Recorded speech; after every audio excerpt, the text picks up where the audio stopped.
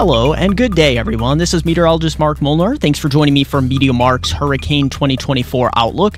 This is where I go over all the numbers from major hurricanes, tropical storms, what I'm expecting this tropical season. Will we see an open for business kind of tropical season from the Gulf, Caribbean, the MDR, and all the way off the eastern North American coast this hurricane season?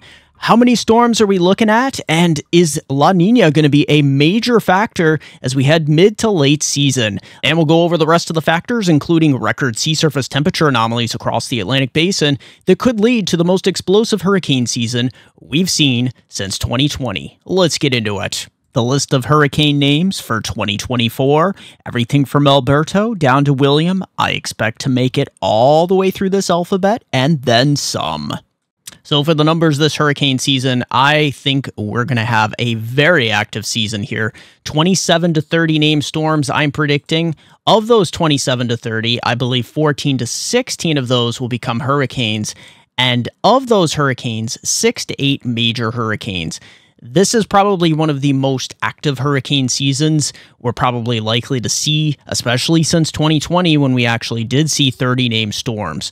There is a couple things coming together here, record high sea surface temperature anomalies that have carried over from last year, along with a massive strengthening La Niña that's likely to happen mid to late season. So we're likely to see a backloaded season. That does not mean we won't see development on the front end of this hurricane season, though, especially with those sea surface temperatures, anomalies so high, and that vertical wind shear lowering greatly this hurricane season. For our INSO Index here, we're really taking a look at where we've been and where we're going. So we're weakening from that small El Nino that we saw from a moderate one at the end of last year. And we're essentially here April into May, we're going to head parity here with 0. So we're going to go neutral and we're going to swing pretty quickly here. All the models taking us down to at least a weak La Niña as we head towards August. And then look at September and October here. We're expecting this to strengthen to a moderate La Niña as we head towards -1 and -1.5 degrees Celsius here. So essentially as the atmosphere gets reset, I think we'll see a very backloaded hurricane season here. Not to say we won't see storms here on the front end, especially with this high sea surface temperature anomalies that we're dealing with across the Atlantic Basin. But as we head towards late August, September, and October, I expect the numbers and intensity of these systems to greatly increase as we're lowering that vertical wind shear as the atmosphere resets itself from that El Nino into La Niña mode. Major popular tracks and areas of development. I'm very concerned about a big Cape Verde season out here. The sea surface temperatures are running tremendously high. Wind shear will be running lower than average. But look at here into parts of the Caribbean, Gulf of Mexico, off the southeast coast, even up the U.S. East Coast, we're going to have to watch. But it's very concerning here, especially heading into the northern Caribbean, Gulf of Mexico. This is where we could see a tremendous amount of storms. I'm expecting a lot of hits, unfortunately, here through the Caribbean islands, parts of Central America as well as the Gulf Coast areas, especially from Texas all the way to Florida, the Carolinas, even the Mid-Atlantic and parts of New England have to watch out. You're well overdue.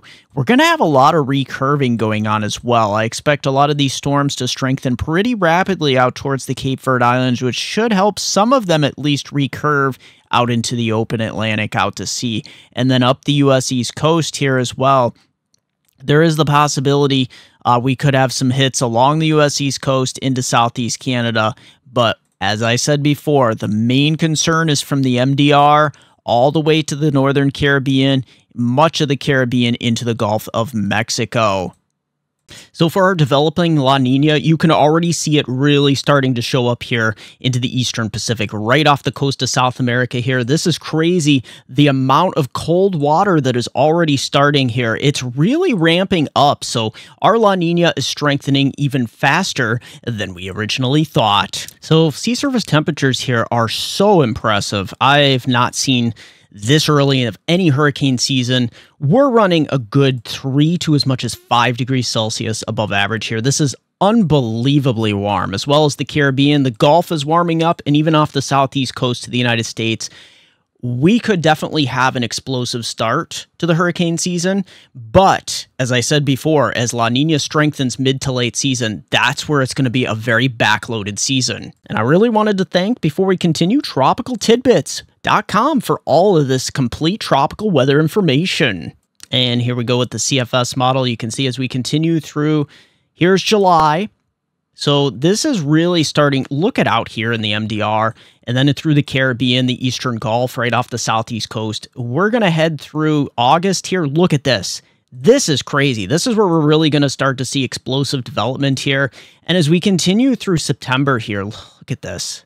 Yeah, even the Gulf really is open for business here. You're going to see a lot of systems developing and heading north.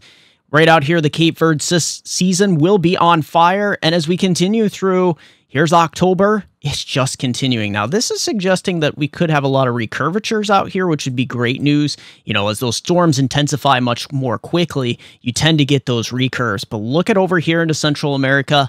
It is not looking good from the Western Caribbean northward to the Gulf. And as we head towards, say, November, I still think we'll see some named storms. Look at this. We're going to see quite a conglomeration. It's going to be one heck of a hurricane season here across the Caribbean, Gulf, and then the rest of the MDR. As we look at our other climate models here, you can really see June here. Yeah, this is where things really start to ramp up. Of course, the intertropical convergence zone pretty low, you know, in latitude, but that starts to bump north here towards July. Look at this surge of moisture here across parts of the Caribbean into the Gulf, and then our intertropical convergence zone really ramping up here into August. Here it is. There's pretty much unanimous agreement here that we're going to see an explosive amount of tropical systems here with these precipitation anomalies. You notice those anomalies go all the way up the East Coast too, so that's kind of suggesting that we could have some East Coast hits as well as some Gulf hits. This model's a little more optimistic in bringing in some drier air as we head towards October, with really consolidating the number of tropical systems across the Caribbean and the Cape Verde seasons. And this keeps going into November. Look at the anomalies here showing up pretty readily here into the Caribbean and eventually the rest of the Caribbean islands. All right, so for our last model here, yeah, here it is for May across the Caribbean islands. We've already seen this the last couple weeks into April, and look at this. There is that massive surge as we continue. The intertropical convergence zone ramping up in June and into July. There is that positive signal all the way across the MDR, even up the U.S. East Coast, the Gulf of Mexico, Central America. We are looking at a terrible hurricane season here. It is definitely open for business here across the Gulf, the Caribbean, and the rest of the MDR. And look at all the way up the East Coast here for August. Yeah, I'm pretty certain we're going to have some problems here. All the way up, probably into Southeast Canada as well. Now, September looks a little bit more optimistic on this model, but you still see, you know, these storms out here will have a tendency to recurve, but look at all this activity we'll be seeing across the Caribbean and the Gulf. And here's October. We consolidate that right across. That is the trend here, essentially. The Western Caribbean, North Central Caribbean, these areas, even into November. Let's just go out one more month, even in December. Could this hurricane season last all the way into December? It's quite possible. So the positioning of the Bermuda High, this is going to be really key to track this hurricane season as we continue to watch early to mid here into the yellow. This is the high pressure that will be in control over the Azores as it slowly builds westward here early to mid season. That's where we see the possibility of some of these storms riding up the East Coast. And then as we get mid to late season, that's mainly more later August into September and October, we start to see those storm systems plowing westward across the Caribbean right into the Gulf of Mexico. So as this high builds west throughout the hurricane season, we're going to start to see those storms move from fish storms more towards coastal storms. So if we take a look at sea surface temperatures going through the rest of the season, right through our band of the MDR here, all the way through the Northern Caribbean, Gulf of Mexico, the Bahamas, these areas are going to be extremely above. This is what's going to feed us into this massive hurricane season, and even up towards the East Coast, well above and moderately above. So we'll have to watch for some storms developing even further north of the MDR here as well, and even into the Southern Caribbean and south of the Cape Verdes, well above average. For wind shear here, we're looking at well below average wind shear, much different than we saw last season of 2023 that was an El Nino. The La Nina means the wind shear that comes out of the southwest usually tends to die down, and I'm expecting from the Gulf of Mexico, the Northern Caribbean, all the way through the MDR here, even south of the Cape Verde Islands here, we're looking at well below average up towards the southeast U.S., and especially the Gulf of Mexico and the Caribbean.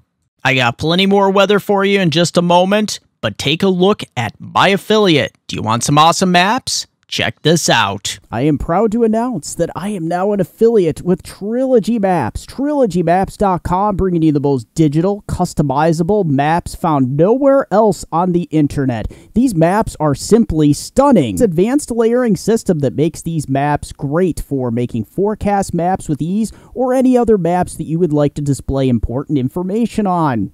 The resolution on these maps is simply amazing. From the detail of everything here in the States, and you can also create stunning, digital, professional layered maps from also across the entire world. And don't forget, in checkout, the discount code option, use my code, MeteoMark, hit apply, and you will get 20% off your order. So if you want the most professional, customizable, and affordable weather maps found nowhere else on the internet, look no further than TrilogyMaps.com. Link in the description down below along with your discount code.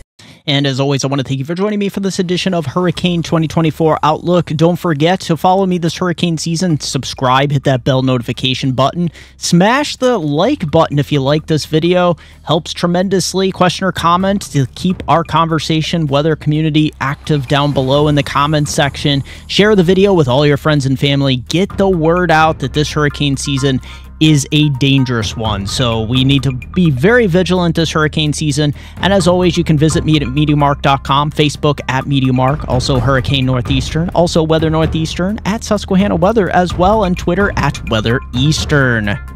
And I want to thank you, everybody. If you want to buy me a cup of coffee, smash that super thanks button down below the video. I do have a coffee link in the description as well, a PayPal link. And don't forget, just follow me this hurricane season. I will keep you ahead of all the dangers and potential areas of interest. Thanks, everyone.